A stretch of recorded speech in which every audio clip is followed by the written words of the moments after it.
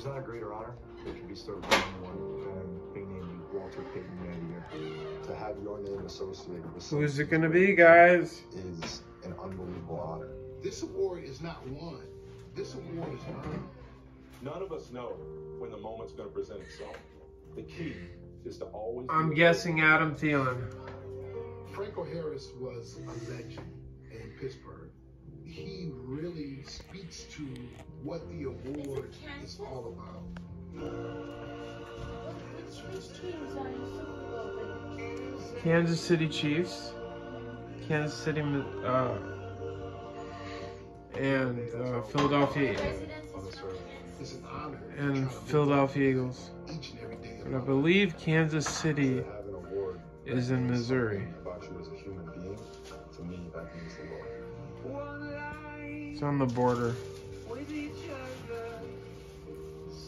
YouTube, who do you think it's going to be? I think it's going to be someone from the Bills or Vikings, Adam Thielen. Who represent the best of the NFL's commitment to philanthropy and community impact.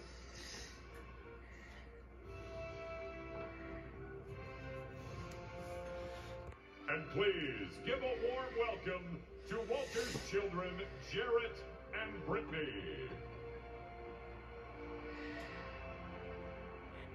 Joined by the 2021 Walter Payton NFL Man of the Year, Andrew Whitworth, who will present this year's award to Dallas Cowboys quarterback Dak Prescott. What? Being named Walter Payton Man of the Year is one of the highest honors of my entire career. And now, let me welcome... Dak got it? Man of the Year, Dak Are you Prescott. kidding me? Dude. Yeah, the Man of the Year that's married to Hollywood elitist.